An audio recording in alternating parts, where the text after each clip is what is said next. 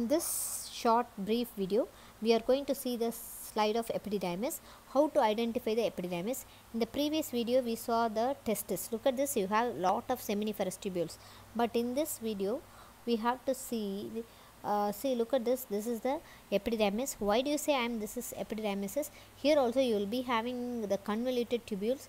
The convoluted tubules section, you can see that so many tubules are seen.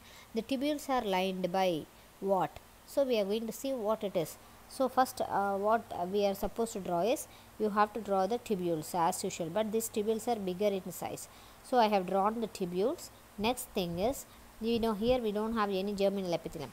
Here you will be having something called as basal cells. So in exam you have to draw the basal cell like this, and then tall principal cell. This principal cell is pseudo stratified columnar epithelium, right?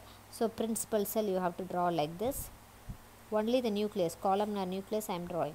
Okay, so the basal cells acts as a stem cell, and the principal cell is a pseudo stratified columnar epithelium. What is the function of the basal cell? What is the function of the principal cell?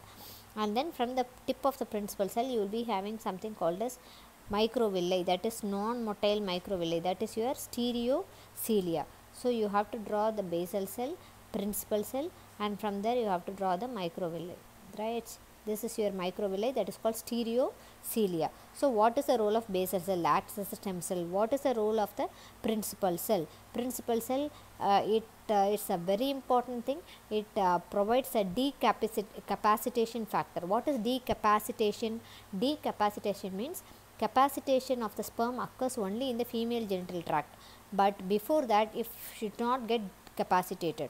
So which prevents the decapacitation? That is your this principal cells, number one. So the second function of the principal cell is, whatever already I said, Sertoli cell phagocytosis, the debris cytoplasm of the during Sperm Neo Genesis, and excess cytoplasm, if it is not phagocytosed by the Sertoli cell, this will phagocytose. So there are two important functions for the principal cell. So basal cell you should draw, principal cell also you should draw. What is stereocilia?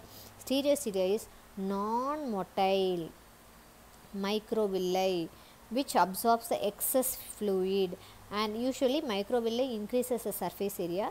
Here it absorbs the excess fluid in the sperm and semen. Okay, so this absorbs the excess fluid, very important. Okay, and then non-motile microvilli, what is the cytoplasmic extensions?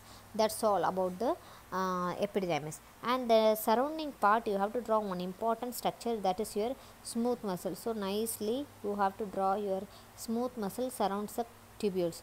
Why we want this smooth muscle?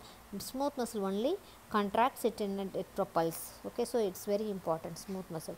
So the points are this only: number 1 basal cell, number 2 principal cell, number 3 stereocilia, number 4 smooth muscle. Here we will see the 4 points. Convoluted tubules you can see, and basal cells, base of the epithelium, and principal cells, pseudostratified columnar epithelium with long microvilli.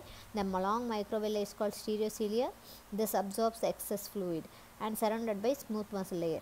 Epididymis, stem cell, principal cell, phagocytosis, cytoplasmic remnants of Sperm Neo Genesis that are not removed by Sertoli cell. Usually it is removed by Sertoli cell. What is that Sperm Neo Genesis? When spermatid, spermatid is a irregular thing which doesn't have the head, body, tail and all, but this should be transformed into the nice head and then body as well as the tail piece.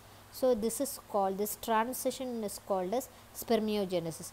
During this transition period, if the excess cytoplasm will be engulfed by Sertoli cells. If the Sertoli cells will not, if it doesn't engulf certain products, that will be phagocytosed by principal cells. That's all. The lumen is surrounded by smooth muscle. That's all about the epididymis.